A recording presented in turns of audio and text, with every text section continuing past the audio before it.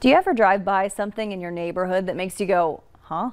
Well, that's how we came across this story of an old-timey object that we don't see much anymore. One man is hoping people will stop by his yard to make a connection. Here's Sharon Yu.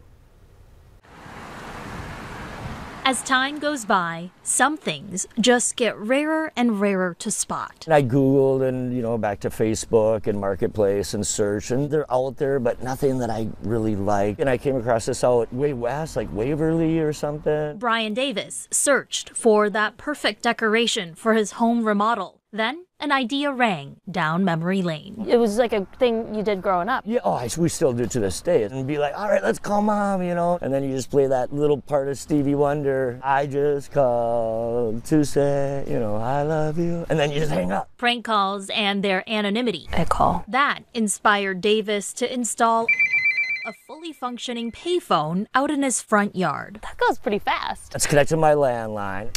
And at first, Davis had forgotten how to use a payphone. I'm like, oh my gosh, that's right. You have to add 4 quarters. I think in the day it was a quarter or something, or a dime. Hi, Hello. Sharon.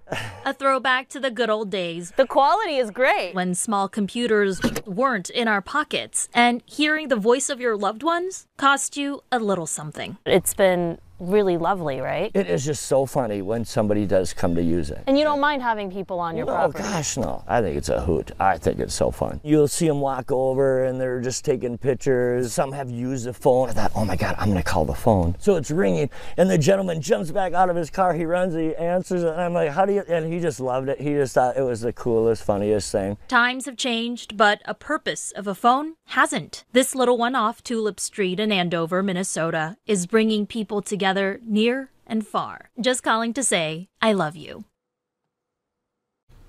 A big rivalry matchup taking place this week on the high school gridiron. Beth is in next with that story.